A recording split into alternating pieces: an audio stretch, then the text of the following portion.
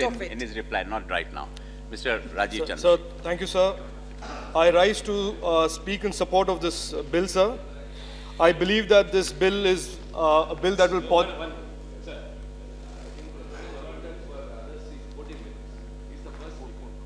When Mr. D. Rajya moved the resolution, his time was detected from this. Kindly sit in that. Because when he moved the resolution, what he spoke does not come in this time. So the time left for others should be 14 minutes and not 8 minutes. Go on also, no problem. No problem. I will take that interview. Member should be there. That's I'll take that the only worry of mine. Otherwise, 14 or 16 minutes also have no problem. Sir, this we are giving you 4 minutes. Yes, sir. I'll take 6. 5 minutes. Sir, this bill will positively impact insurance consumers of our country in particular and the economy in general, sir. Sir, we are all aware India remains an underinsured country.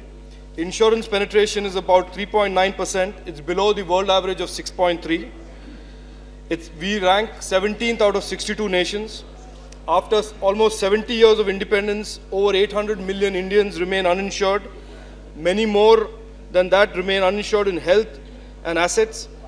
This low insurance density, sir, needs to be urgently addressed, and this can only be done by rapidly introducing more insurance companies and more investment. Sir, more players means more investment and more competition. And competition, as my colleague Praful Patel ji just said, through many companies is the only sustainable way for Indian consumers to get easy access and affordable insurance. So there is some discussion here about why FDI and not domestic sources is one of the questions that my friend Derek has raised, including some other opponents to the bill. That question, sir, can be asked of almost all sectors that attract FDI today. Why FDI in telecom? Why FDI in infrastructure? Why in services? Why in airlines? Why FDI at all?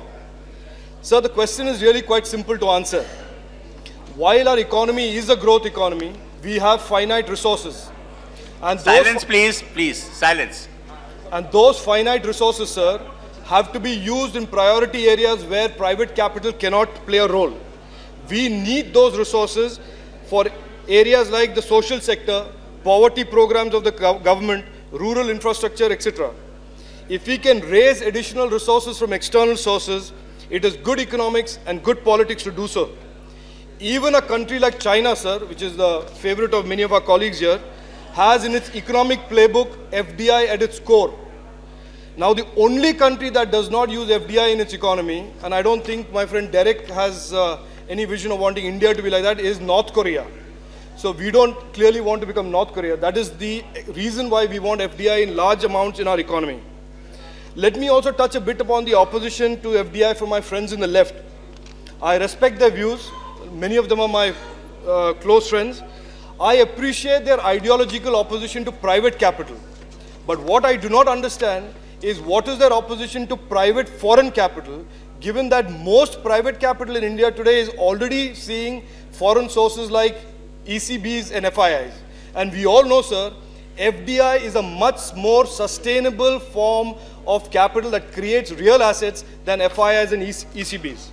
So while I respect their view, sir, I must humbly submit to them it is flawed and it is contrary to what and inconsistent with demands of today's consumers for more choice and more competition. Sir, there have been also some concerns raised about foreigners running away with the premiums. Now, I'm sure that the finance minister will explain this, but IRDA and the law prohibits the utilization of premiums by any of these companies, including the joint ventures, expressly except for laid down by the IRDA. So there is no question of any foreign company or a joint venture running away with the premiums from the country, sir. So that is again a red herring that I want to just dispel. Sir, the dynamics of a well-insured society are transformational. We must understand and embrace this.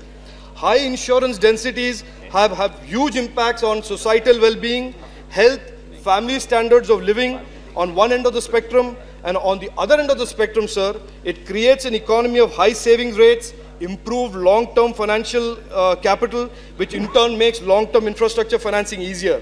So, sir, in a nutshell, catalyzing the insurance sector by regulating it well, attracting more investment is good for the consumer and good for the economy.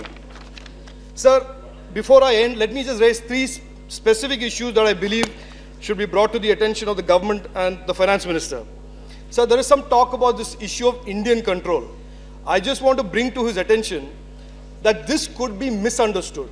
It could be misunderstood as creating two classes of investors. That you are creating a situation where rent seeking by some private companies will continue to be enforced. So I would like to see from him a clarification that the Indian company law is what will really prevail on the issue of management and control. That there is no contradiction in this bill, sir. So I'll quickly end. Sir, the bill also misses, I believe, sir, a big opportunity to create a reinsurance hub and thousands of jobs associated with reinsurance industry. With Dubai and Singapore fast emerging reinsurance hubs that are moving insurance markets away from Europe and North America, we could have created a reinsurance hub in India, but this would have required more capital and more FDI limits. Sir, in ending, I would like the government and the finance minister to commit that they will work to making the insurance PSUs even more competitive and strong by re-architecting how they are managed and run.